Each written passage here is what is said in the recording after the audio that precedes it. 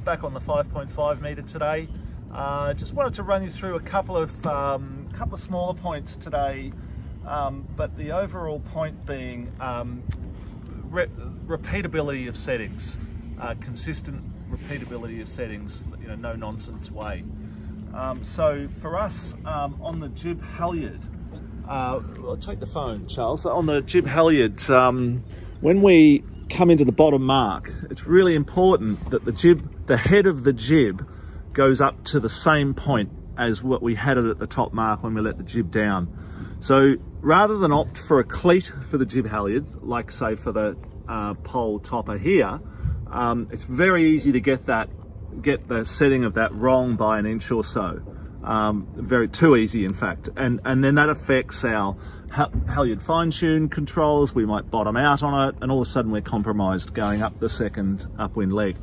So I've replaced the cleat here with this custom-made, well, I call it a lock, but it's just a bit of stainless rod poking up there.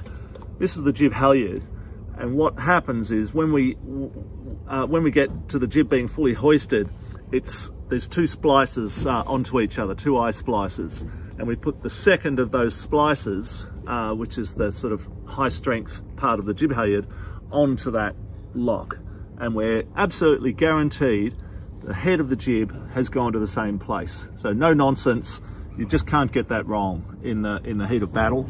And then another thing is the backstay. So the rig goes a long way forward on these boats, similar to a starboat, or even an Etchells really. So the backstay course tune, as we come into the bottom mark, system's in the back tank here. You could see it there together with the runners.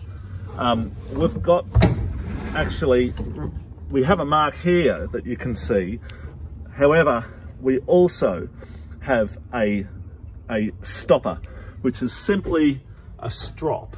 That loose strop sitting there that's just attached to the rudder stock. So when I pull this on, it won't come any further. It's not allowing the backstay to be pulled on any further.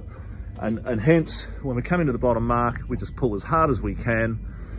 It goes to the same point that it was at the last windward mark. So there you go. Just making our life easier, making our settings more accurate. Okay, have a good day.